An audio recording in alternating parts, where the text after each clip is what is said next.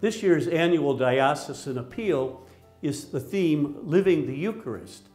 And this gives me an opportunity to talk about the appeal for sure, but also to talk about what it means to be a living Eucharist. Our mission as a diocese is to be a Eucharistic community, a people who live out our call to be disciples. It means certainly to love God above all things, to love our neighbor, but it also means to make disciples in our world. In this upcoming year of mercy, it'll be our job to receive in the Eucharist God's merciful love that is poured out upon us. It is here in Eucharist that we meet Christ in Scripture and in sacrament, in the breaking of the bread, just as the disciples did on the road to Emmaus as they talked with Jesus about the Scriptures.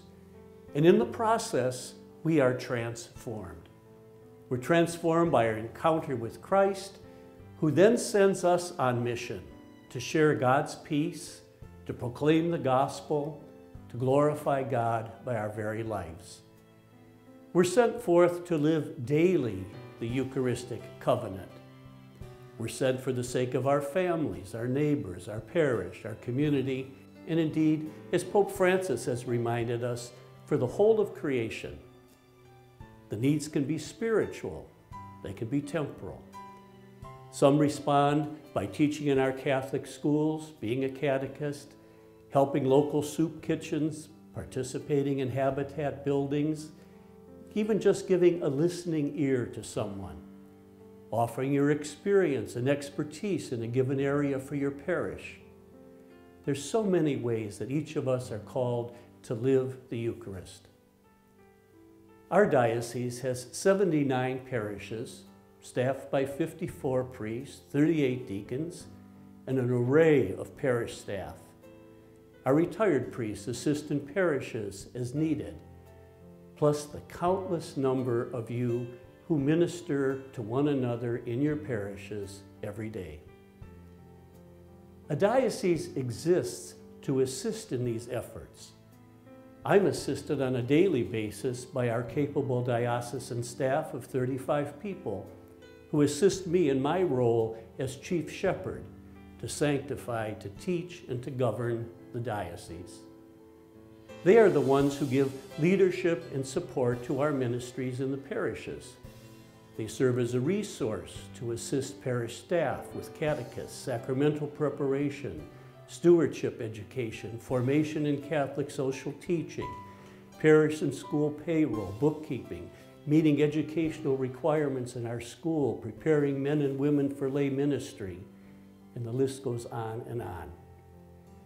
We work with couples preparing for marriage, support them as they live this vocation, and if needed, we walk with them through the annulment process. The diocese provides for deacon and seminary education and for the ongoing formation of our clergy. We also assist our retired priest as needed. I'm happy to share with you that we have 15 seminarians, 11 deacon candidates this fall. We have 5,000 students enrolled in our Catholic schools. Last year in our diocese, 14,000 individuals were baptized or received into the Catholic Church. 1,500 children made their first communion. 1,300 teens were confirmed, and over 800 couples were united in matrimony.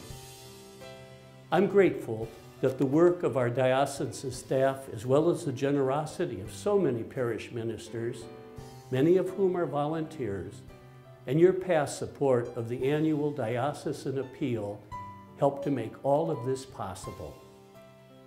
The annual Diocesan Appeal is one of the main sources of income and covers about 3/4 of our diocesan budget. Please prayerfully consider how you might be able to promote living the Eucharist as you make your pledge to this appeal. Thank you for your continual support of your local parish, school, and our diocese. I ask that you pray for me as I pray every day for you.